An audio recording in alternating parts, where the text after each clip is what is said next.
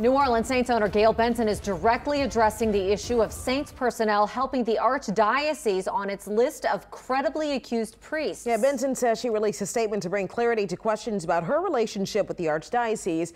Paul Dudley is following this story for us. Now, this comes as many, of course, media outlets battle over emails between the Saints and the Archdiocese. Yeah, Katie and Sharice, that statement was released today by Gayle Benson, and it appeared to indicate that the statement was in response to additional questions from the Associated Press and possibly about an article to be published tomorrow. Now, tonight, the statement is giving us a better idea of the Saints' role in the release of the accused priest list, and it's a role that Benson says she is proud of.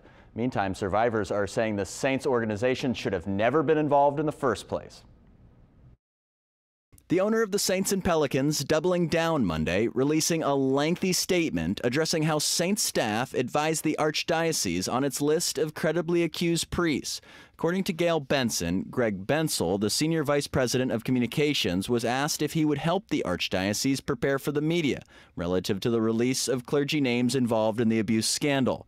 Bensel met with the Archbishop and communications staff, and according to Benson, his recommendations included be honest, complete, and transparent, own the past wrongs, and find a solution to correct them. The statement also denies that Benson ever paid off victims, saying, quote, to suggest that I would offer money to the Catholic Church to pay for anything related to the clergy molestation issue sickens me. And the statement comes as the Associated Press continues to battle to make emails between the Saints and Archdiocese public. The ultimate issue before the court is, are these emails confidential, or are these emails subject to be released to the Associated Press? Now, the 3 major TV stations, including Channel 4. Benson wrote that she is repulsed by the actions of the past clergy in the abuse scandal, but Kevin Bourgeois with the Survivors Network for those abused by priests questions why she is so reluctant to release the emails. Why on earth is Mrs. Benson employing 8 attorneys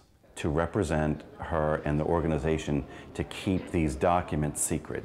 If you don't have anything to hide, then why are you fighting this in court? According to Benson, she is proud of the role the organization played, saying in hindsight, they would help again. I think that if she wants to be helpful, stay out of religion. You go to church, make donations, do what you need to do, but stay out of this scandal that Archbishop Amen is embroiled in.